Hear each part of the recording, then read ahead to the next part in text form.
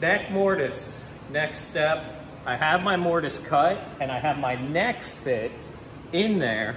And what I need to do is I need to make a hole in that neck block for this bolt-on neck.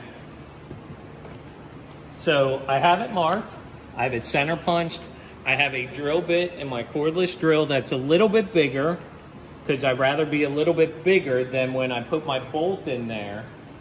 It's a through hole, meaning the bolt won't catch on it. So I have it in the vise. When I have it in the vise, I'm clamping on the neck block. I'm not clamping on any hollow part. And I try and have the guitar kind of perpendicular. That way my drill can be perpendicular.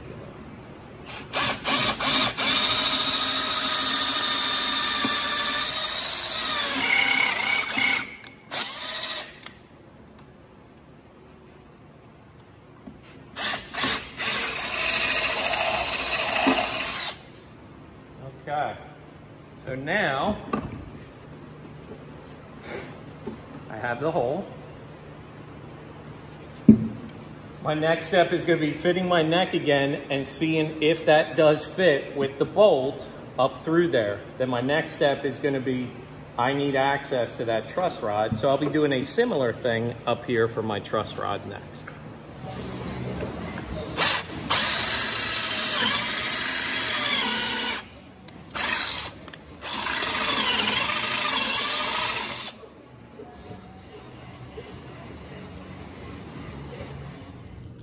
Both holes are drilled into the neck block, and the reason I'm outside is trying to get enough light that you can see that that truss rod hole matches up with the hole that's in the brace inside the top. I don't know if we're picking that up, but that's why measuring and working on a center line is so crucial that that happened to work out.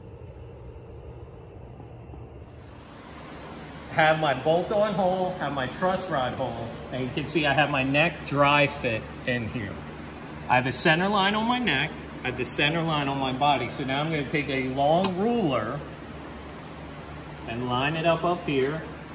And if I line it up with that center line, I still should be on this one.